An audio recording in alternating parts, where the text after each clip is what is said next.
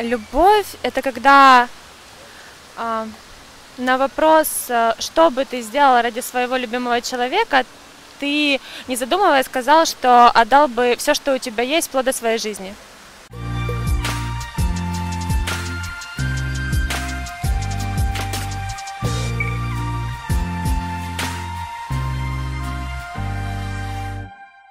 А вот что для вас любовь? Ну, любовь — это в первую очередь уважение к тому человеку, который находится рядом с тобой, и поддержка его во всем. Это то чувство, когда ты понимаешь, что тебе, в принципе, очень хорошо, и даже если какие-то плохие ситуации происходят в жизни, то ты вспоминаешь про эти чувства, и тебя не греют и успокаивают. Для меня любовь значит быть, чтобы человек для тебя был всем, чтобы ты, когда рядом с ним находился, аж спирала дыхания, и вот когда видишь человека, чтобы вот так вот прям ёкало внутри.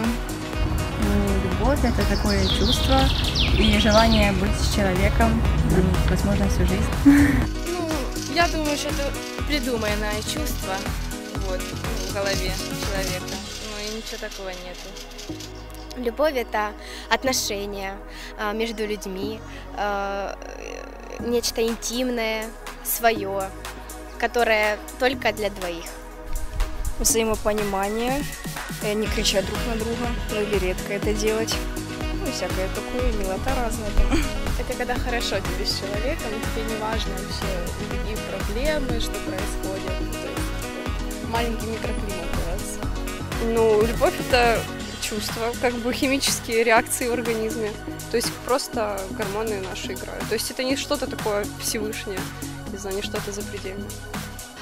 Любовь значит поддержка, взаимность, дружба. Это должно все воссоединяться в одно.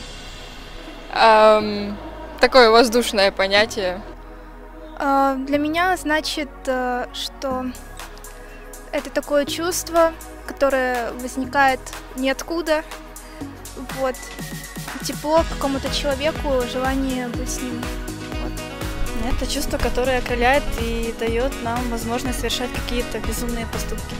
Это взаимоотдача и взаимоуважение, взаимопомощь друг другу. Любовь — это, для меня это мириться с любимым человеком, прощать все обиды, жить душа в душу.